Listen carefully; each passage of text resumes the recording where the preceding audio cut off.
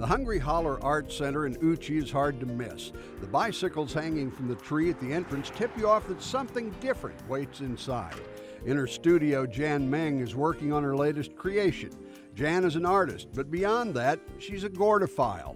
That's a fancy name for someone who likes gourds. They're wonderful. They're like the world's first Tupperware. I like them because they're organic, they're useful, they're eternal in human scale. The ones you keep indoors can last thousands of years. In fact, gourd-using cultures consider them heirlooms, and they pass them down through the generations, the favorite gourds. And that's how I feel about them. So if they're going to be forever, I want them to be fabulous. And fabulous they are.